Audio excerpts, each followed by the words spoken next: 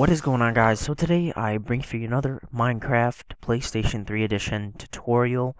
Today I'm going to be showing you guys how you guys can get different colored name tags for different colored mobs. So you can name all of the cows a different color and all the sheeps and creepers.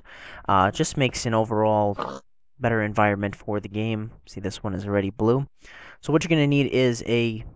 Wow, that pig is kind of annoying. Anyway, see, what you're going to need is an anvil and a bunch of name tags. So I'm currently playing on creative, so I'm going to press square and go over to miscellaneous. You're going to see name tags here, and what you want to do is just grab one of them and put it on the anvil.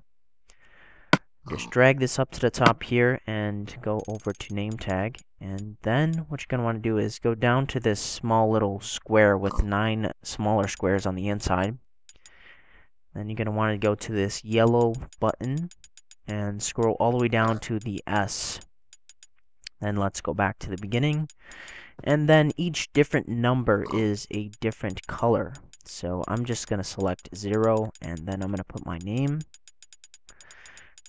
Then once you have entered your name, grab that name tag back into your inventory. Then we're going to grab this sheep up here. Since it's not moving, it'll be a lot easier. So that is blue, green, teal, red, purple, much darker blue, black. As you can see, maybe those blues are the same. Maybe I did press the same. Yeah, I did press the same. Anyways, that makes an overall better feel for the game, I guess, because you can name the animals and you can change their colors as well.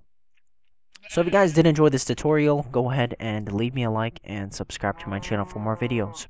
Alright, peace.